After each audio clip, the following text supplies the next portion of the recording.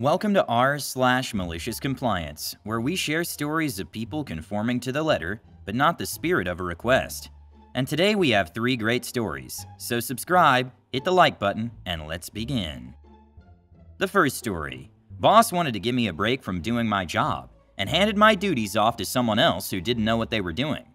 When SH inevitably hit the fan, I took no part in cleaning it up, since I need a break. The second story. Boss told me because I was 1 minute late, he was taking 15 minutes off of my time, so I didn't work for 15 minutes. People saw me and I accidentally triggered a wave of malicious compliance in my coworkers. The third story. Paralegal discovers she is eligible for 8 weeks of short-term disability, returns with proper paperwork. Boss now has to do 10 weeks of extra work. The first story is, you don't want me to do my job? Okay, I won't. Background. I worked for a company many years ago before I got into my current career. I worked at this company for 8 years, starting at 16 in high school. I worked my A off daily and quickly climbed into a position of management, and was very well liked and well respected by anyone above me or below me. During my last year of employment, I had a new boss. We'll call her Mary. She wasn't my main boss, she was the position beneath him. Her and I got along really well, but there were many instances of her stepping on my toes. One of my main duties that was exclusively my responsibility was maintaining the sales floor. I communicated with vendors and with buyers. I kept track of all product being distributed to our store and planned accordingly. I planned all, creative might I add, displays in the store and maintained them, ordered all needed products for displays and handled all holiday distributions, displays, orders, etc. October rolls around and I start developing my holiday plan. Mary keeps a close eye on my plans and asks a lot of questions, but she doesn't get in my way. Thanksgiving is over and we're halfway done. My plan was a success so far, and I'm on track with the amount of product I've been bringing in and the amount of product left on the sales floor based on previous year's numbers, and how much we're projected to sell of everything. It's a couple weeks until Christmas and I'm in the middle of pulling last year's numbers to start my big Christmas order. Mary comes in and sees what I'm doing and says, "OP, don't worry about that. I'm gonna have Amy write the order." I'm immediately confused and annoyed and ask her why she thinks it's a good idea to have Amy, the store receiver, write the order when I'm the person who's been doing it the entire time and has been working all the product, and I know what's been moving and what hasn't. She gives me a BS answer, something like, "You've been doing so much and I want to take some of the stress off of you." Instead of explaining to her that this move will in fact increase my stress exponentially, I just close out my tabs on the computer and smile and say, "Okay then, thanks." Amy writes the order, and after we get it in, I can tell by looking at the pallets that it's going to be an SH show. For example, way too much of random product we don't need and aren't going to sell through until next holiday season at least. Also, not nearly enough of our fast movers, and not enough to maintain current displays. Here comes my malicious compliance. Instead of breaking down these pallets into the designated area of the back room in an organized and intentional manner, like I've done with all of my previous orders every single year, I just leave it on the pallets, wrapped in shrink wrap. The products stay like that for days and I continue to ignore it. Eventually someone, maybe Amy, doubt it though, breaks it all down and there's stuff all over the place, and you can't find anything you need without moving stuff around. Next, I allowed all my holiday displays to go to SH. Normally I would have ordered to maintain them, but no, Mary wants to give me a break, so I let them burn. Mary and our big boss take note of this and scramble to figure things out themselves. Next, we're completely out of essentials that Amy didn't order enough of, and now it's too late and too close to the holiday for the warehouse to send us any more. Mary and Big Boss are dealing with angry customers who are taking their business elsewhere. Finally, the holidays are over, and our back room is full of stuff that's going to stay back here for quite a long time. All stuff left over from Amy's SH order. Am I going to palletize and inventory and periodically work all that product? Nope, because Mary thinks I need a break. Edit. Since I didn't make it clear enough, based on the first comment I got, this was malicious compliance, because I continued to do the rest of my normal job duties with 100% effort like always. I simply passed on the holiday duties to whoever else because that is what Mary wanted. Mary had a history of stepping on my toes and going over my head, and making decisions on my behalf, and her telling me she wanted to take some of my stress away was her telling me, "I don't want you to do this very important task, so I'm gonna have someone else do it who I think is more qualified." This has happened several times throughout the 9 or so months we had worked together at that point. She frequently doubted my abilities, questioned my judgment, and tried to get other people to do things that were my responsibility. I always let it go or explained it to her and things would be fine for a while, then she'd do it again. This time I had enough and decided to let her find out what happens when she doesn't trust me to do something. Edit. Forgot to include fallout. Amy just got thrown into a situation she couldn't handle. She wasn't equipped to handle the job, and I do feel bad that Mary put that responsibility on her, and Amy probably had to deal with the guilt of failing so badly. Mary, on the other hand, was chewed out, once as far as I know, by supervision when they paid a visit to the store, and noted the horrible displays and empty shelves on holiday cooking essentials. That and lots of complaints from customers too. I tried not to rub it in her face, but I'll admit I let a few "I would have done it this way" comments slip. Amy just having zero clue about what the task would entail, and subsequently didn't do any research into prior year's sales. She basically just went into it blind, and was probably feeling good about herself since Mary specifically asked her to do such a big job. Edit. I still don't understand what Mary was thinking. She just feels like it and caused a mess? My best guess is she was thinking, wow, this pre-Christmas order is super important, and will be the sole determining factor in whether or not we have product for our customers, and don't have excess product going into the new year. Let's not have the person who always does it do it because she's only 23 and has no life experience. Instead, let's have Amy do it, who's completely unequipped to handle the task, and will inevitably fail, reflecting badly on the store and on myself. Something like that. The next story is, boss says if you're 1 minute late, I'm docking 15 minutes from your time. Gets mad when I don't work the 15 minutes I was docked for free. This happened about 4 years ago. I do construction and we start very early. Boss got tired of people walking in at 6:05 or 6:03 when we start at 6, even though he was a few minutes late more consistently than any one of us were.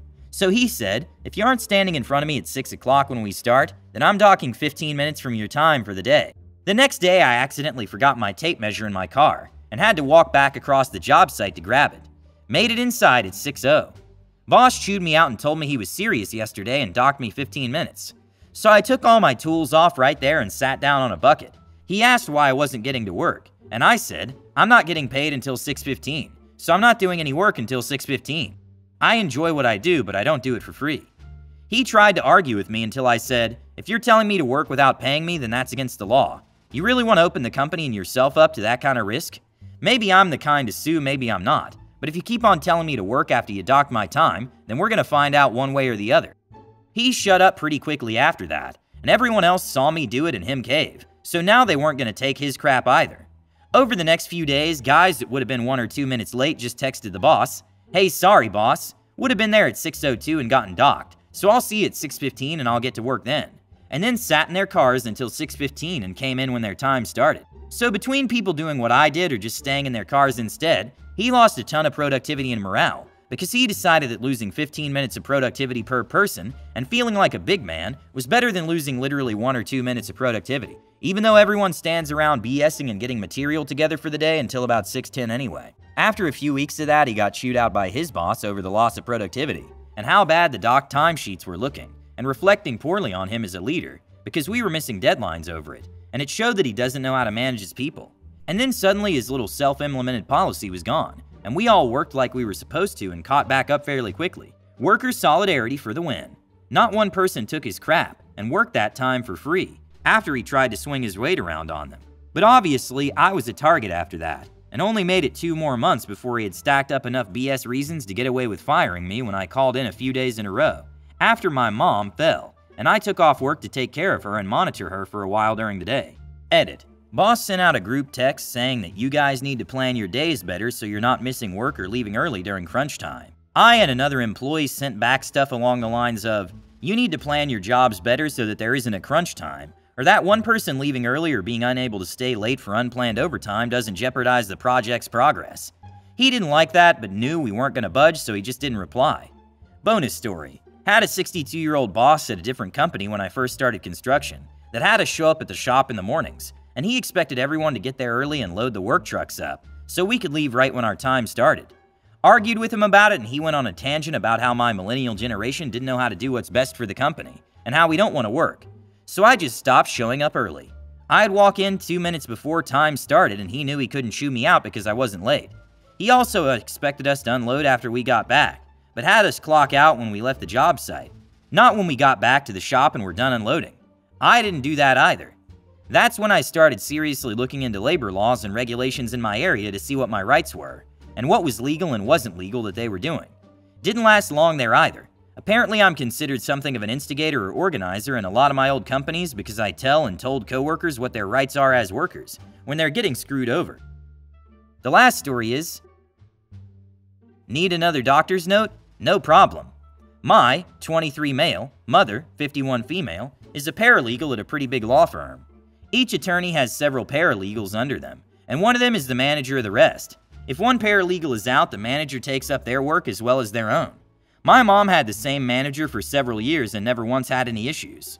This year, OG manager retired, and back in May, her new manager was brought in from another section. To say this new manager, we will call her Nancy Mancy, was a B would be an understatement.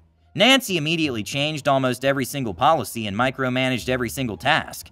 She constantly had sly remarks, and would tattletale every single slip-up to the attorney. This got so bad the attorney actually told the entire section he doesn't want to hear about any more workplace drama or small slip-ups at all. Now that the stage is set, on to the build-up. My mom found out she had a small tumor on her ovary that needed to be checked and removed. Biopsy was taken and found out it's not cancerous and can be removed with little to no issue. The doctor told her it would be a one-day recovery. She went to Nancy and asked for the 2 days off. No problem, just bring a doctor's note. My mom got the doctor's note and turned it in without issue. 3 days prior to the actual operation, they do her pre-op and find out that it can't be removed as easily, and she has to have a partial hysterectomy. Now her doctor says it's going to be about 2 weeks bed rest. Mom informs Nancy. Nancy is peeved and says she needs another doctor's note. No problem. My mom calls her doctor's office and they use a program to edit the existing one for say 2 weeks, instead of 2 days. They fax it to my mom and she gives it to Nancy. Now, the program medical facilities use to edit these types of documents is also used by paralegals. Nancy sees this note and immediately accuses my mom of editing the document herself just to get more time off. She then demands to have the doctor's office number. My mom calls them and explains the situation. The nurse talks to Nancy and agrees to get a new note made. Here's the MC. Nancy demands my mom go in and get the original and not a faxed copy. Nancy states we need the original since this whole situation has been shady. We're gonna do this by the books. My mom goes to the doctor's office, clearly peeved off. When she gets there, the nurse tells her she's entitled to 8 weeks of state short-term disability. She immediately fills out all the paperwork and takes it to her local disability office. Because of the short time frame, it's pushed through. The next day, she returns to work with her note for 2 weeks off and her 8 weeks disability paperwork. Nancy is peeved. My mom just says he wanted this done by the book. This is what the book says I get. Now Nancy had to do 10 weeks of extra work, just because she gave my mom a hard time about doing 2 weeks of extra work. Since my mom has been back, Nancy has given her no problems at all. Edit as requested, just a little info on my mom. She's in great health now. This took place in May of this year. She made a full recovery. I said she had to have a partial hysterectomy in the post, but left out how this was the second one. So technically she's at a full now. She's strong and very patient. Hit the like button to support the channel and subscribe. Have a good day.